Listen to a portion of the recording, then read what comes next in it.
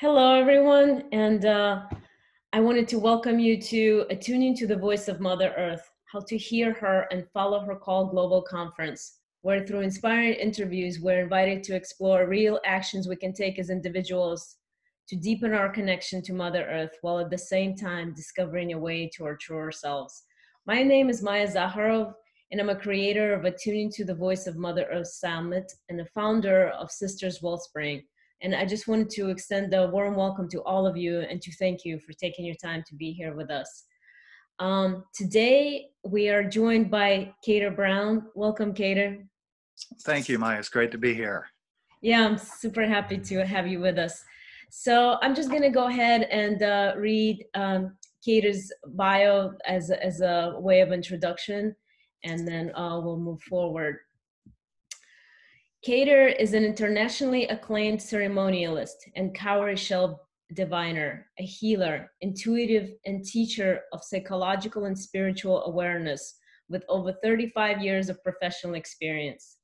Kedar has developed an effective and unique approach to emotional and spiritual healing by braiding together his depth of clinical knowledge with more nature-based indigenous wisdom teachings and ritual healing methods from around the world. Kedar is the founder and director of Rites of Passage Council, an organization offering nature-based ceremonial encampments and training programs.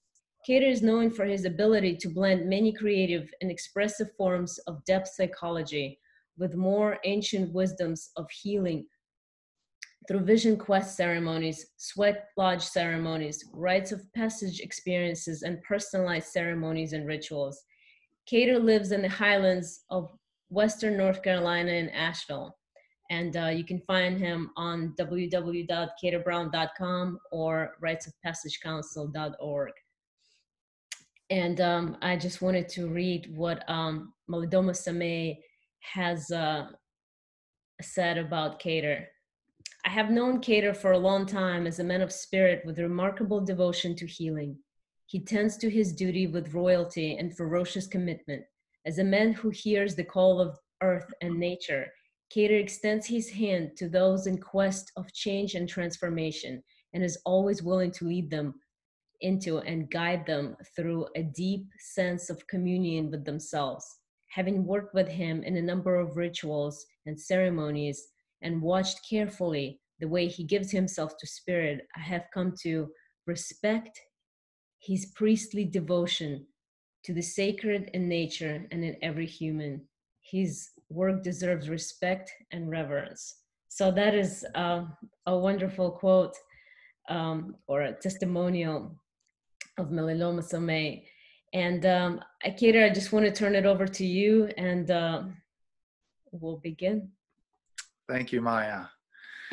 And welcome, everyone. It's great to be here with you when you eventually get to see this. I'd like to begin with an invocation, in part as a way of honoring and gratitude, and in part to help me give me some adequate words to say. So I will invite you into this invocation by closing your eyes and imagining one of your favorite places in nature. And I'm going to send my spirit there for this invocation so I can focus. And I want you to imagine yourself standing in that place in nature on a spring morning at sunrise, facing the sun. And we'll start there. So Creator, Great Spirit, with humble hearts, with grateful hearts and clear hearts, we call upon you this day and welcome this new day. Help us to listen deeply to the voices of the earth and of nature in a way that guides our path forward, helps us navigate this road of difficulty and challenge at times. And now we turn toward the east and face the rising sun, the place of new beginnings and sunrise, place of fresh new starts, place of eagle and condor, in seeing things for the first time every time, The way we can look in the mirror and see ourselves as if we have never seen ourselves before, or look into the eyes of our children, our parents, our lovers, our friends with new eyes, dropping the old stories and seeing for the first time that mystery that lives within each one of us. We call on that good medicine from the East to bring in clarity and inspiration and connection and joy. We call on hummingbird. And we offer a bit of cornmeal to this sunrise. And we feel its warmth and we feel its invitation to this new day. Welcome, spirits of the East. We thank you for awakening within each one of us that bone memory where you live. Aho. And now take a quarter turn to the right in this place in nature and face south. Standing in the noonday sun, the season of summer, a place of manifesting energy. And we call on the good medicine of the South and of summer to teach us of courage and how to stand in our truth, even if we're the only one standing there. It teaches of impeccability and integrity, that place where our words, our thoughts, our actions, and our feelings are exactly the same. And it teaches of creativity and remind us to dance, to move our bodies. We call upon those warm breezes of the South, to cougar, to jumping mouse and rattlesnake, and all that good medicine of the South. To remind us of creativity and laughter and playfulness and innocence. We ask that you awaken within each one of us that bone memory where you live. With much gratitude, we welcome you. Aho. And now we quarter turn again to the right and we face west, turning into the setting sun, into the autumn leaves, bright colors overhead and on the ground, into the element of water and healing and reconciliation and forgiveness, and turning inward the way nature turns inward in the autumn, sap receding on the vines, turning into the great harvest. And notice how we allow ourselves to drink in nourishment, take in support, receive the harvest, and share the harvest with others. We call on bear, jaguar, and bat, and all those ones that teach us how to see in the dark and remind us of that light and that wisdom and how to go into the dark and sit in stillness and deep listening. With much gratitude to the medicine of the West, we welcome you to this circle and ask that you awaken within each one of us that bone memory where you live. Aho. And now we quarter turn to the north. We face the sacred mountain, the spirit of winter, the storytellers, the wisdom keepers, the elders, the grandmothers and grandfathers of the north. And we thank elk for teaching us how to go the long and steady distance. And we thank bison for teaching us of the giveaway of prayerfulness and abundance. And we call upon the spirit of the winter to remind us how to let go deeply, to surrender to something much greater than ourselves, to that wisdom that moves through nature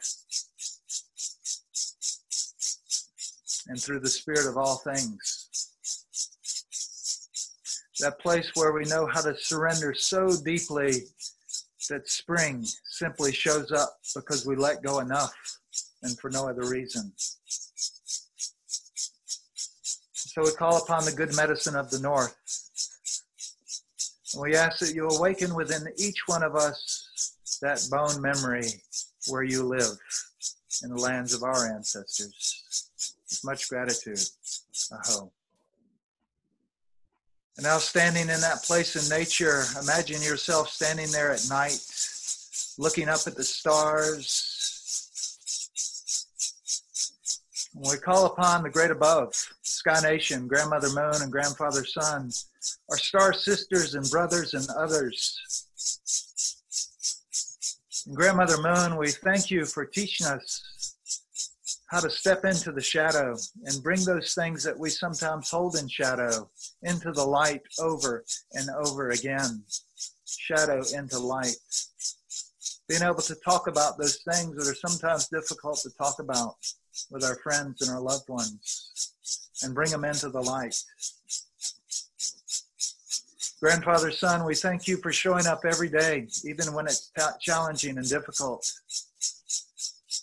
Teaching us how to do what needs to be done for our children and our elders. Grandfather Sun, we thank you for teaching us about falling down 7 times and getting up 8, always 8. And to our star sisters and brothers and others, and other planetary homes and bright lights, we thank you for shining down your light upon us and reminding us too that we can shine as a beacon of light by the way we live our lives so that you can see us out there. Much gratitude. We acknowledge the Sky Nation, the great above, and ask that you awaken within each one of us that stardust, that bone memory where you live as well. Much gratitude. Aho. And now we reach down, touch the earth, kneel on the earth, feel the ground beneath our hands and our feet. Feel the soil and the soul of Gaia. And we offer gratitude. Gratitude for home and belonging and place. Gratitude for connection and restoration. Gratitude for your teachings of balance and abundance. And reminding us that scarcity is only an illusion that is brought about by living out of balance with you. We thank you for fiery cores and crystal caves and offering your continued abundance to your children. May we learn more deeply how to listen to you, how to walk upon you with gratitude and humbleness. And we ask that you awaken within each one of us that same soil and soul that lives deep within our bone memory, like it did in the lands of our ancient ancestors. With much gratitude, we welcome you. Aho. And to the lands of our ancestors, our ancient ancestors who lived closely to the land, to nature, who sourced their sense of relatedness from all things around them, from the seasons. We thank you for your laughter, and we thank you for your teardrops. We thank you for leaving your footprints and your heartbeats in the ground so that we may dig them up one day and remember who we are and how to walk upon this earth. We thank you for your stories and for dreaming us into this place at this time in creation so that we may dream forth our stories and learn to redream a new earth by attuning ourselves to that earth the way that you were. We also reach out to our distant ancestors in front of us, to our great-great-great-grandchildren. We thank you for watching to see how we live our lives in these challenging times so you will know what to do when you get here. We thank you for that trust and that accountability. And may the way in which we live our lives be a blessing for you when you arrive here. With much gratitude, we acknowledge you and welcome you. Aho. And now we turn our attention to the land around us, to nature itself, to the spirit of the mountain that we live closest to or were born next to to the spirit of the largest body of water that we live closest to or were born in relationship with. We offer our gratitude to the swimmers in the water, the crawlers in the earth and on the earth, the plant medicine people, the tall standing people, the stone people, the four-legged people, the two-legged people, and the winged people. And we thank you for all of creation, for nature, helping us remember that we too belong in the same circle of life as you. Help us finding our way back home to that connection, back home to that place. With much gratitude, we acknowledge you. And ask that you help in awakening within each one of us that bone memory where you live. Aho. And we call upon the great council that sits on the other side of our fire, stirring the coals with their fire and keeping them hot. And we thank that great council for standing by us, for believing in us, even when we falter and fail to sometimes believe in ourselves. We thank you for keeping those fires going on that side. And may the way in which we keep the fires burning on this side be a blessing to all our people, human and non-human peoples. Much gratitude. Aho, Mitakuyasan.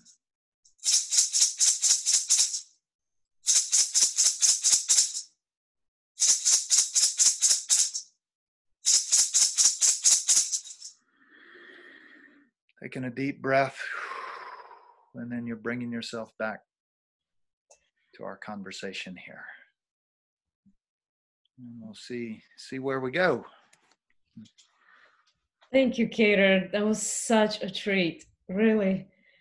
I was just lamenting this morning that I didn't have time today for my usual practice because my routines also have been interrupted. I just want to say, as a side note, we're recording this on April the 7th, so we're in the midst of a global pandemic, so our routines have been interrupted. My routine, because I used to go for a walk in the forest nearby, and now it's closed because it's a state forest.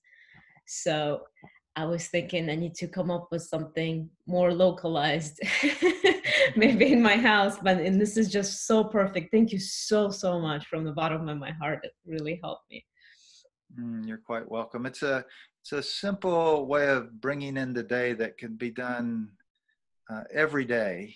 If you make a circle, if you have stones or any way of creating a circle and orienting yourself to the directions in the season, and then begin each day or go to bed each night by just walking that circle, putting on a song that's meaningful or just in silence, walk to each season, each direction, and offer some gratitude and make it a practice. So it can be very simplified if we are not able to get out in nature these days and do that. Or to send your spirit, like we just did, to close your eyes and send your spirit to that favorite place in nature and do ceremony while you're there in that form.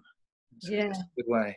Absolutely, very helpful. It's just a way of creating new routines, new habits. I think this is what we're asked to do. So this is what I need to be doing. So I just wanted to let everyone know that the topic of your talk today is soil and soul, listening to the lands of our ancient ancestors. And I just wanted to ask you, first of all, it's a wonderful topic. When I read it first, I was like, wow, I'm just enchanted. I can't wait to go in there. So I wanted to ask you, what are some stories of us getting lost and disconnected from the earth wisdom, and how do we find our way back into a thriving relationship with her? Well, of course, there are many stories about how we veered off course. One of my favorite ones that stuck with me was a story I heard from, name is Wobbin Wind. She was the daughter of Sun Bear. And some folks may have heard of Sun Bear and his writings. some years ago. And she tells the story back before we became planters and growers, when we were much more nomadic, is that we lived in the flow of life and the hunting and gathering stage. And many stories begin that way. They go back to that time when one had to be in more relationship with nature in a much more fluid way.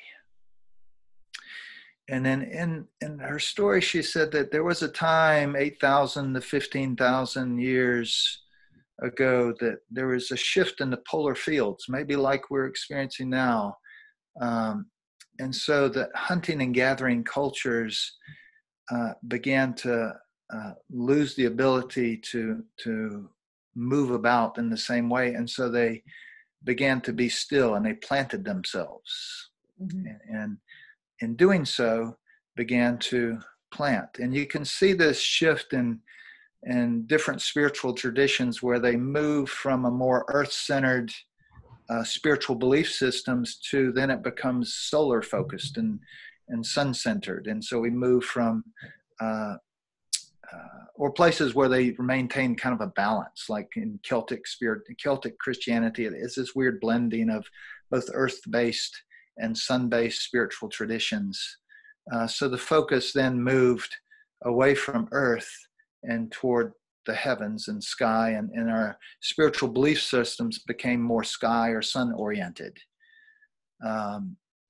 With that shift, and we can see that even in some of the Old Testament stories of Cain and Abel. Some of them know those stories where one brother represents the earth tradition, and one brother represents the newer evolving tradition, and they battle. And so these ancient stories also reflect these historical changes. So this happens, and then once you start planting and growing, then you set yourself in opposition to everything else that wants what you're planting and growing. So all of a sudden, you create a section of land that you plant something, and you bring that land under cultivation, and then you start protecting that land. And as we know in many teachings, anytime you increase the food resources of any species, the population of that species increases. Therefore, you have to bring more land under cultivation, and on it goes. And therefore, you're in opposition with everything that wants it. Here's an interesting twist that I hadn't heard until I learned it from this native elder. She said the other thing that happened was this idea of ownership. And we didn't really own, you can't own the land. You can't own the sky, the stars, the trees, the waters. And you can't own each other. And in her telling, she says that originally that there was not knowledge of how one became pregnant and how children came into this world, but that the medicine women figured this out basically, and held that knowledge of how this happens. That originally it was considered that if one man's totem overcame the woman's totem animal, that somehow there was this creation of a child, and so the child then became part of the village, and was held by the village. Once that knowledge got out, then all of a sudden this tension not only between the genders, but the idea that one of the original concepts of ownership was then focused on the woman's womb. And this disconnection that's slowly happening with Earth. And then everything else kind of graduating from that story, our systems of medicine and philosophy and psychology and religion are forming under a time where humans begin to split from nature. And so all of these forms or constructs of understanding are formed after the split between humans and nature. And so now we're in a time where that split can no longer maintain itself. And as Chief Seattle said in his letter to the president, you can't do one thing to the web of life without harming yourself. And so when we look at this pandemic time we're in, I'm reminded of a phrase one of my Cherokee teacher, Will Rockingbear, used to share with me when he would use the term red dogs. He said, "Oh, this is a red dog." And a red dog is a reference to that which is a difficult teacher, but a teacher nonetheless. And so if we look at this virus that we're in, this challenging time of global change and threshold that we're in, we could say this is a difficult teacher. This is a red dog that is we have brought into relationship with ourselves. And what is it here to teach us? And certainly to how we deal with death and the fears of death. You know, as we're all sequestered in our homes right now, and you know, trying to protect ourselves or protect our elders. And so, how do we look in the eyes of death as an ally, too? And so these are all teachings that come from nature, and many rituals and ceremonies of how to connect with nature and listen more deeply that we can talk about in time here. But the thing about eradicating anything or changing anything that I learned from Rocking Bear was that first we have to ask the question, what is the teaching that is being offered here, and have we learned that teaching before we set about getting rid of it and or extinguishing it, so that we can use that teaching as we walk forward. And so I think those are things that are being asked of us, in my opinion. What are the teachings that are going to come out of this time we're in? And how do we use this forced solitude, the way our ancient ancestors would have gone into solitude, into nature, into fasting, into prayer, to seek guidance, and listen to the wind, to the water, to the mountain spirit, and then return to their people with something they have heard, with a new song, some vision that will enable their people to live forward. So those are some initial thoughts, not only on kind of how we got here, but how we navigate forward is the bigger question. Yeah, it's wonderful listening to you. Really, I loved everything I've heard, and how I guess most of the stories that we've been taught, especially I guess in the West, are coming from the perspective of already being isolated from nature. I haven't thought about it, but yeah, we're always kind of like looking to the heavens, to God and monotheistic God, which is fine, but as long as we don't forget kind of where we came from and what we're standing on and where we're getting all our nourishment. So yeah, it's like the heavens and creation above is all part of nature too. Exactly. It's more like Gaia, Pachamama, planet Earth is our particular mother in this cosmos. Mm-hmm. And as a good parent will teach us of balance and teach us of these things if we listen. Exactly.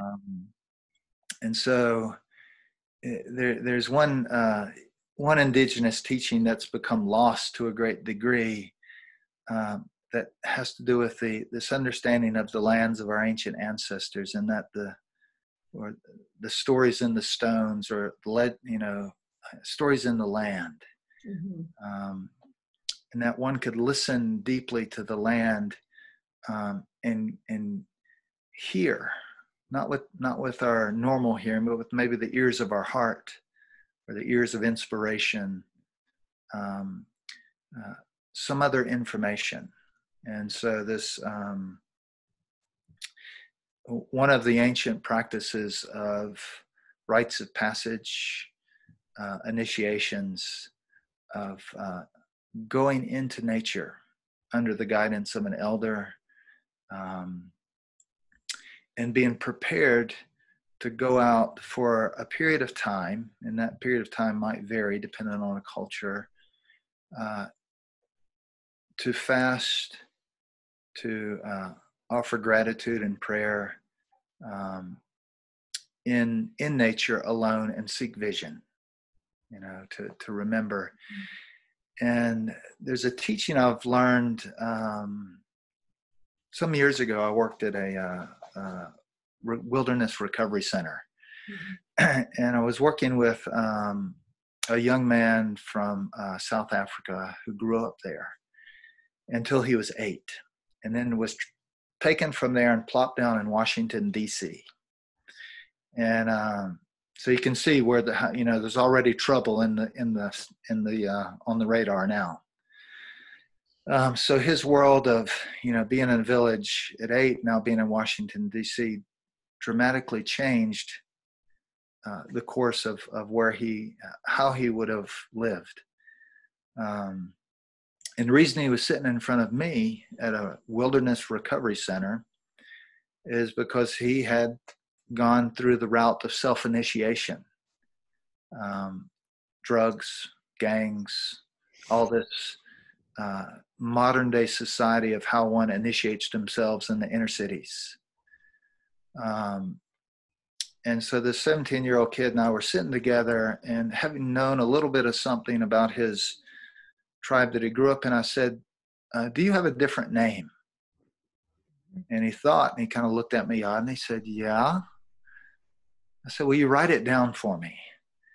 And so he got out a piece of paper and wrote down this long name, kind of covered the page across with this long name in his native language. And I said, read that for me. And what he read were elements and features in the landscape and aspects of nature that were imprinted in this name. And then after writing it, and he told me what it said, and then he stopped and he looked tearful for a moment. And he said, looked up and he said, my grandmother, we call her Goji, that was the word.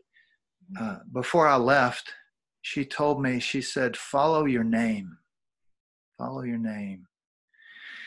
Because in this name, these elements and these features of the landscape and these animals, it was a map. Exactly. For where he is headed. And so when she said, follow your name, she meant stay connected to what I see in you as an elder, that is your medicine of where you're headed. And so this way of relationship with nature was so embedded.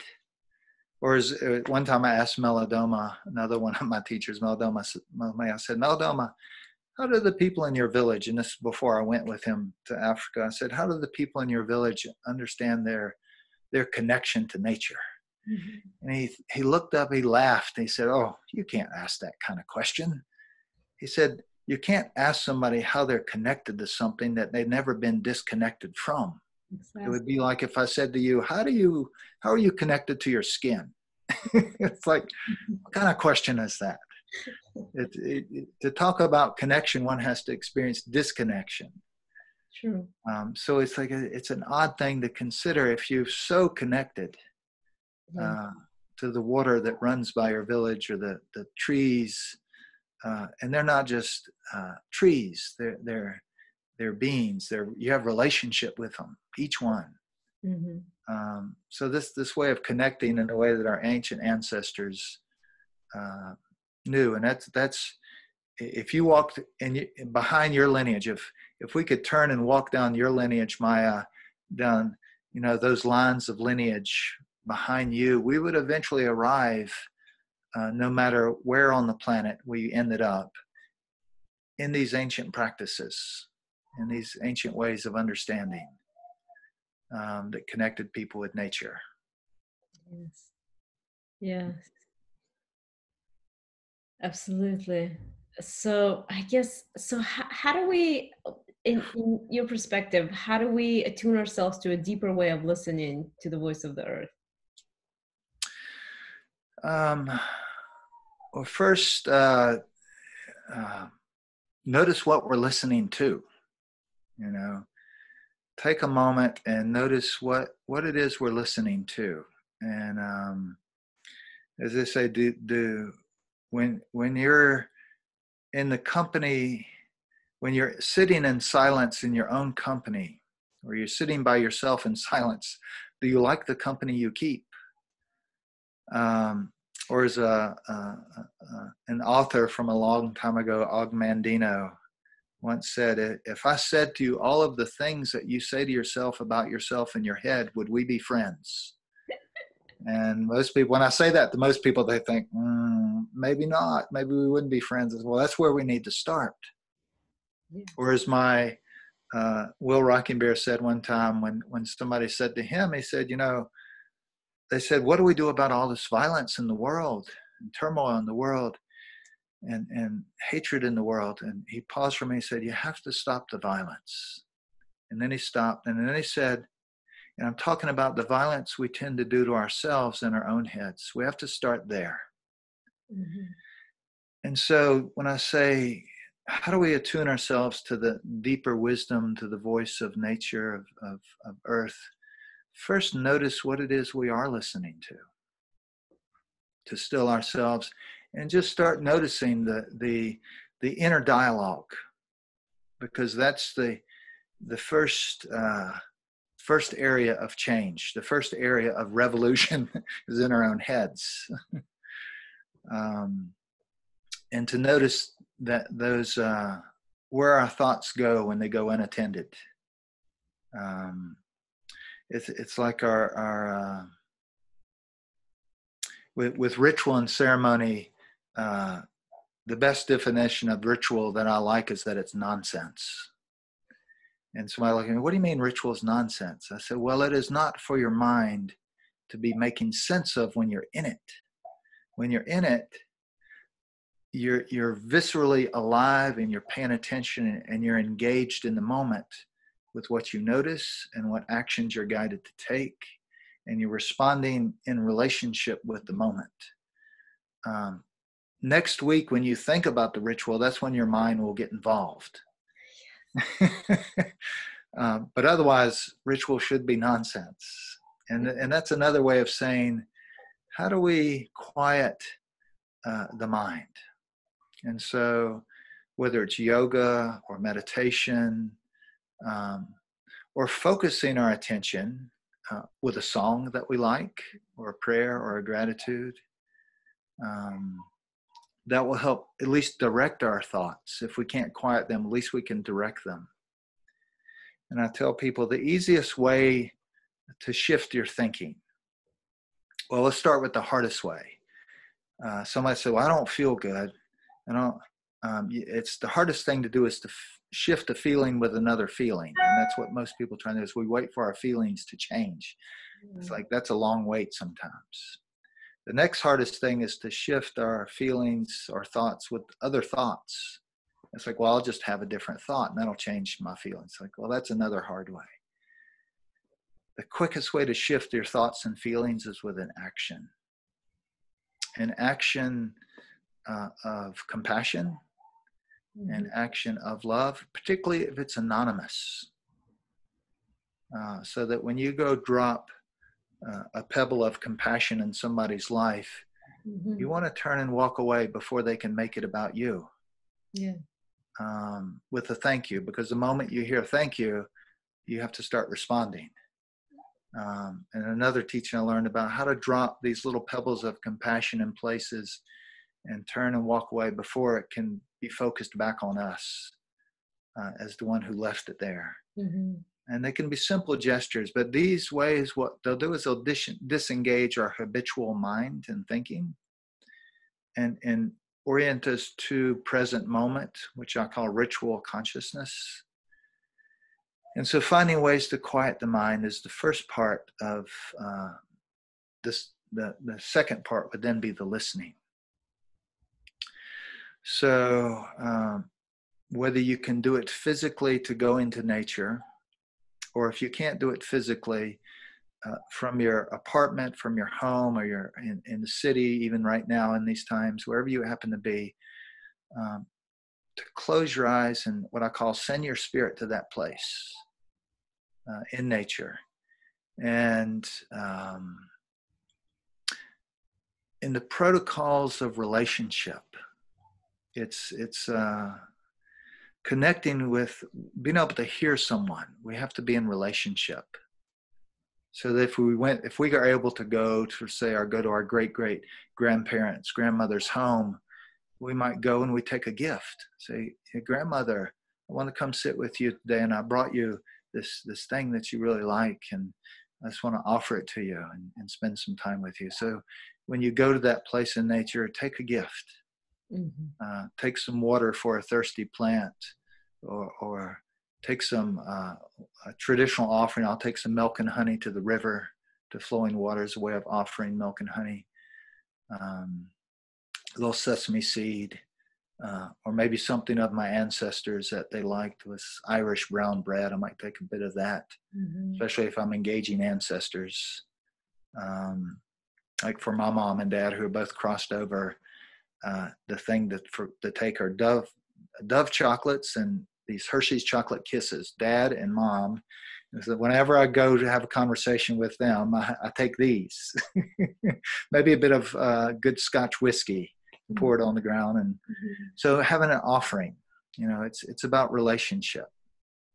So make an offering in this place in nature, either remotely, when I say to do this in spirit, to see yourself, to send your spirit there, to make the offering, and then say why you have come. If you're talking to a 800-year-old cedar, if you happen to live up in the Olympic Peninsula of this country, you could do that. Or if you're talking to a creek that happens to run near your house, you make an offering and you say, grandmother, grandfather, we're in this challenging time right now. And we're facing this global pandemic, or I'm facing whatever. I'm at home crazy about to pull my hair out with the kids. Don't know what to do. Whatever's real to you and alive. Don't sugarcoat it by thinking you have to have clever words. I always learned that the ancestors are not interested in eloquy. They're interested in heart. And so if all you can do is offer tears and snot, that's good. They understand that. So to make an offering, and then say, why am I here? I've come here because I'm feeling lost. I'm carrying this question. I don't know how to respond with this question. And I've come here with this question. Or maybe you do an hour walk in nature, or a 15-minute journey where you send your spirit somewhere. And after following these protocols of introduction and offering and request, then you listen and you watch. So I did something like this last week, the beginning of last week, when all of this stay at home was starting to happen in our area. Unfortunately, I have some land in the highlands of Western North Carolina that I can go to. And so I decided I was going to do a one-day medicine walk. So I went to my land and I began with a threshold ceremony, a way to mark the beginning. Made some offerings, said some prayers, and offered some gratitude, and stepped across that threshold. Simply, it could be a line in the sand, literally, or whatever kind of threshold. And once you step in, then you've activated the awareness and the intention that now I am in the spirit world. Now I'm in the realm of deep listening. I'm not in ordinary listening anymore. Now Mm-hmm. I'm in deep listening. I've crossed this threshold. And then I just meandered through nature, let my intuition guide me wherever it took me. Took me to this large rock that was in this meadow, and I climbed up on the rock and sat there and I opened this journal that I had that I picked off the bookshelf. Mm-hmm. And it is a journal that I hadn't written in like 5 years. And I opened it to the first page, and apparently I only wrote one question. And there was a question in there waiting for me, and it says, what kind of life do you want to live? And I thought, there's a question already waiting in this journal for me. And so I sat with that question and considered these times of challenge that we're in. And then I walked down above the river and paused, and looking down at the river, I saw some deer crossing the river and starting up the bank where I was standing. So I squatted down low and kind of turned my head away and waited. And they came up the bank about maybe 15 feet behind my left shoulder. And I kind of tilted my head and I looked back over and I counted 1, 2, 3, like 6 deer walking past me. Mm-hmm.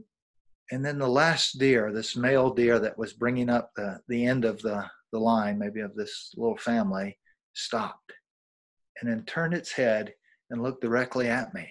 The rest of them just had walked, and that one didn't. It stopped and turned and looked at me.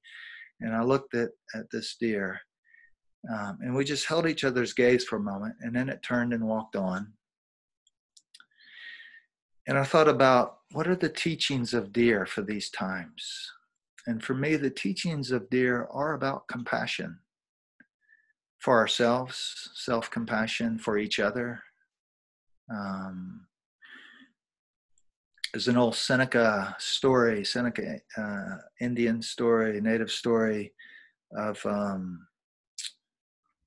this troll that lived under a bridge and would not let anyone pass. And so the animals got together and decided that they would send a small doe, a deer, and that when it got to the bridge, it had so much love that it just overpowered the gatekeeper at that bridge and was able to pass. And so I took that teaching from nature, and then I continued on my walk, my medicine walk that day. And I was walking down this trail, and I saw these white bones over to the side under this, I think it was a dogwood tree. And I walked over it, and it was a bear skull. And I thought about bear. I thought about, what are the teachings of bear for me? Well, bear is about dreaming, deep listening to the dream, and about setting goals and visioning. So I thought about, the road ahead that we're traveling, and what are we dreaming into our life, and are we intentional with what we are dreaming in? The old ones say, be mindful of your thoughts because those are your prayers. Be mindful of your thoughts because those are your prayers. So this idea of, what are we dreaming into our life, and what kind of medicine does it bring into these times? So I took that teaching from Bear. Mm-hmm. But those ways of engaging nature, having the luxury to be able to go for a day from sun up to sundown and walk and take notes and watch and listen. I always remind people that the ancestors don't need a lot of time. Mm-hmm. They just need your attention. And if you have a whole day, that's great. And if you have 10 minutes, that will work too. If you can distill and quiet your mind, follow those protocols of relationship, and then listen. And that's the last part is, after the offering, is then listen. After you make a request, listen, mm-hmm. Watch, pay attention. It could be very subtle. It might be the shift of the wind coming out of a different direction, mm-hmm. Or it could be something, elaborate like deer or bear, or it could simply be an ant crawling on the ground. Yes. Or something in our apartment or our home, or a thought or an inspiration, It's once you cross that threshold into deeper listening, then you've attuned yourself to a deeper listening. And you pay attention to everything. Everything has medicine. And then at the end of your time, mark crossing back over the threshold. Looks like you offer gratitude. Maybe if you work with smudge, you can smudge off, and then you step back across the threshold. So that if you have to get in your car and drive, you know that stop signs look like this and pedestrians look like that. You're not going to run over things. Or you simply have a way of marking, now I'm stepping back into consensus or ordinary consciousness, so I can navigate my physical world with preparing dinner for the kids or whatever it is I'm going to be doing. So I have this way of marking a threshold, stepping in, and marking it coming out. And whether you have a whole day or a 15-minute journey in nature that you do internally, Yes. it's all good. Yes. These are all wonderful strategies, practices that we can all do. Absolutely. And I think like some of the things you're talking about, I think we're, I guess, intuitively are kind of doing them. It's when I was telling you before that I go for a walk in nature in that state forest, there's 2 pine trees as I walk on the path. They're almost exactly on either side of the path. They're right at the beginning. The crowns touch. So for me, when I go in there, like I play around in my head, it's like a gateway. I go in, I acknowledge it mentally. I go in, I walk around. When I come out back to the parking lot, I say thank you. I come out, and this is just something I've been playing with. It's nothing I've heard, and it's almost silly to say it out loud. But now that you've kind of said that, it makes sense. Yeah, this is listening to how you introduced it. When you say that again, just take the word "like" out of the sentence and say this is a gateway. Exactly. And this threshold would be a place, to make a little offering. The offering can be something physical. Sometimes my hair looks in different positions here, because often I'll grab a piece of hair and I'll just cut a little piece with my knife and lay it on the ground as an offering. Or if I don't have something physical, I may offer a song or a thought or a poem, but a way of acknowledgement. And because when you step between those 2 trees, it is not the same. Something shifts. So that these beings, this is a threshold. And when you walk in nature, if you have a chance of doing that, sometimes I've given people the ritual prescription to do a medicine walk like that. I'll say, when you go into nature, at the beginning, I want you to pick up 4 small stones. And then on your walk, you're going to cross through 4 different gateways, 4 different thresholds. And each one may offer a stone, speak a prayer into it, offer a gratitude, and just place it on the ground. You'll know when you get to those thresholds, you'll feel it. You'll know, oh, this is one. And then after you cross through the 4, then pause somewhere and sit for a while and listen. It's you're and engaging. And so what you're doing, Maya, is you're remembering. Like, these practices are ancient. This way of relating is in your bones. It comes from the lands of your ancestors, and there's something in you intuitively that knows it. It's not like you're learning; it's that you're remembering. And it only feels silly when you hold it up to modern society, or maybe hold it up to the way that I sometimes navigate my world when I'm, going to the, wherever I'm going, to Starbucks or something. But I can have both parts of me. And so this way of remembering these ancient ways of being in relationship, to trust them. This comes from the lands of your ancient grandmothers. They knew this. And reminds me of a story a man told me one time recently. He was from Ireland, and he was telling me the first time he got to go back and visit his family in Ireland, he was around the age 12, and like most 12-year-olds, he was just 12. and impatient, and he was out on the farm, and he was being impatient and not very aware, not very grateful of things, and he was there with his grandmother and grandfather, and his grandfather said, "Come here, son, come with me." And so they got in the car, and they drove way out on the farm down to this small little spring. And when he got to the spring, there were 2 buckets sitting by the spring, and they had walked over, took a little walk, and they walked over there. I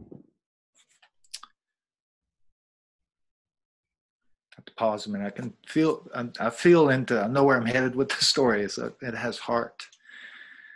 And he took his grandson to the spring and the 2 buckets, and he said, "You see up there at the house," and he looked way, way across the farm. He could see the window in the kitchen where his grandmother was, the light. He said, "Your grandmother walked to this spring every day of her life and got water with these buckets." And he said, "And then my grandfather turned and walked away and left me with the buckets. And I got water and I walked." And that walk became sacred. It became holy. And so it's these practices that invite, when we approach something with a reverence, with heart, it approaches us with reverence and heart. And the simple practice of this spring was a holy spring. It was a sacred place, made sacred by his grandmother's footsteps. Mm-hmm. And so for him to pick up those buckets, fill them with water, and carry them, he said he never forgot that. Mm-hmm. So sometimes I think we get a little bit, we do a little bit of that spiritual bypass when we think that being connected or spiritual has to be this grand thing. And often these things come from long practices of being in relationship with something. Mm-hmm. As simple as getting water from a spring. And relationships don't form like that. They take time. Mm-hmm. And so to say that in nature, to say that you truly belong somewhere has less to do with what you can tell me about the place you're in, what you notice about it.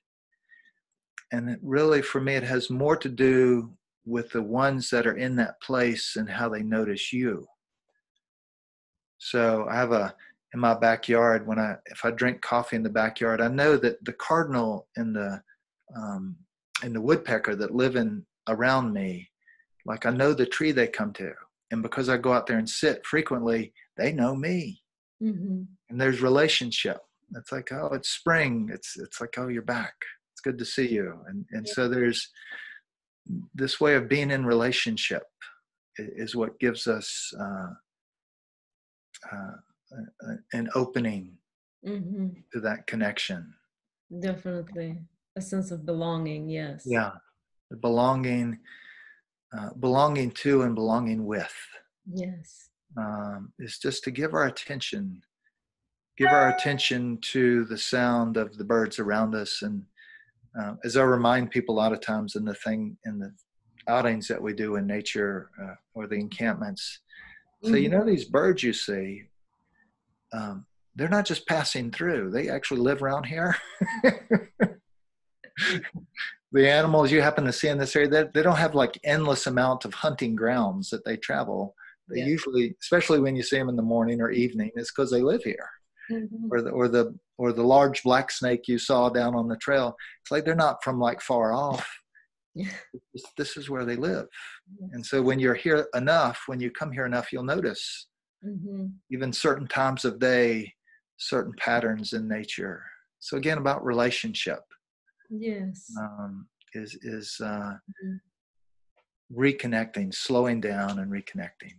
Absolutely. And you notice the animals and you learn to respect them and kind of have some reverence for them because you're visiting their home. Yeah. And they remind us that we are not separate from this same home. We think we are. And that's part of the big lie, as I once heard it called, that we're not connected, that we're supposed to be separate. And if you sit in nature long enough, and if that nature is your backyard, or if you go on a walk, if you sit still long enough, the animals and the creatures start to come out because you start to vibrate internally at a frequency of nervous system energy that is more aligned with nature. As your nervous system settles down, then nature begins to recognize you as one of its own. And animals come in close. So a bird can show up, or a squirrel can run across your lap, or all kind of things can happen. But what I believe enables that to happen is that when our internal angst settles down and we begin to source our sense of stillness and calmness from connecting, then we become more recognizable to the beings of nature. And they come in closer. They're not afraid. It's like when you're walking in the woods, often the first bird you hear is what's called an alarm bird, because it's alerting all the other animals and creatures that somebody's coming. But stay there long enough, and they'll notice you. You'll get that belonging in return. Yeah, wonderful. So true. Thank you, Kedar. I love listening to your wisdom, to all your to everything you've shared. Really, the stories, the practices. And the time flew by. So I just wanted to ask you, as kind of like as a final thought, in light of our conversation today, can you share with us, like, what can you give us in parting? What do you want to leave us with? I'll leave you with a question. Carl Gustav Jung, and more recently Joanna Macy, used this question, and they said that there is a question that runs like a thread through everyone's life. And one great question that runs like a thread through everyone's life, and if you can find that question and follow it, then your life tends to move along a certain course that's made for you, I would say. And it's questions like that become more important than answers. When we get an answer, we tend to stop. But when we find a good question, one that we can follow and track and into our lives, then we've really found something. And so I'd offer you this simple question. In light of all that you have heard in this conversation today, what action are you guided to take? And I don't mean with your life. That gets way too big and way too blurry. I mean, maybe tonight when you go home, maybe when you get up tomorrow morning, what action are you guided to take this week? And you can take that question into nature, or you might draw it forth from our conversation already. But be careful not to get lost in the search for meaning, because meaning is very fluid. It's like water. If you hold water in your hand, it's going to keep moving. And what it means today will be different than if we watch this 5 years from now. But ask the question, what action am I guided to take? It's not important that you understand the action. It's not, and it can be very small. Start close in. And only that following through with the action should be within your value system and within your integrity. And then do it, no matter how small it is. Matter of fact, the smaller the better. And then as you do it, or pay attention to what happens next. This is the key. This is the listening, because you're lining yourself with a thread. Yeah. And you're not sure where this thread is going. So once you follow the action, even if it's very simple, Mm-hmm. pay attention to what happens. Interesting. And it's not important that you understand the action that you're taking. Interesting. Yeah, it's like traveling in mysteries. I was Mm-hmm. listening to you. I'll share with everyone what action I'm gonna take. When I was listening to you, I realized, but when I go on my walks, yeah, I bring sometimes cornmeal, sometimes just earth that is sacred to me from the other land, you know, that I felt called to collect. I mean, these are real small, like things that I did for myself, like rituals, and they're not even rituals. I don't even know what to call them. Anyway, it's just something that I feel called to do sometimes, which that's fine. But when I heard you talk, I've never heard anyone say to give milk and honey to the water. And so in my head, I thought, oh, maybe I should, because I know I don't make offerings to the water. I pass by a little creek sometimes. I take water from it just to, you know, for Mm-hmm. myself, to anoint myself, just because it feels good. But I don't give an offering. So when you said that, I was like, you know what? I'll give it milk and honey. Why haven't I, you know, forgotten about the water? Mm-hmm. So we'll see what happens with that. Yeah, see what the river has to say. The water says back to you. Yeah.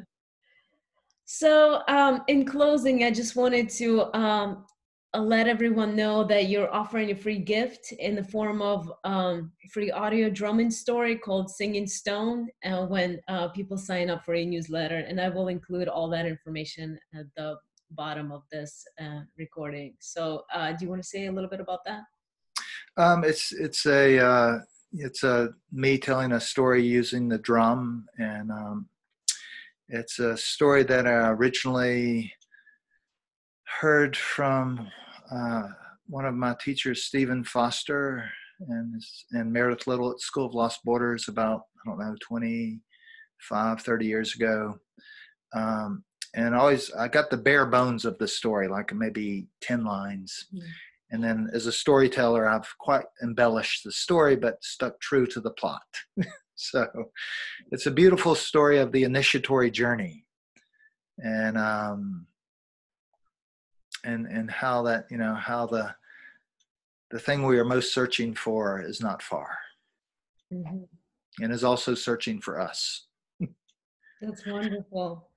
That's wonderful. Yeah, thank you so much. Thank you for being a part of Attuning to the Voice of Mother Earth Summit. And I just want to let you know, it's been truly just heartwarming to speak to you. Thank you so, so much for being with us. You're quite welcome. And I also want to offer gratitude to all those ones we called in from the east and from the south and from the west and the north, the great above and the great below, the lands of our ancestors and the spirits of the lands around us, and the great council. And thank you for being with us and giving us some adequate words to say today. Thank you so much.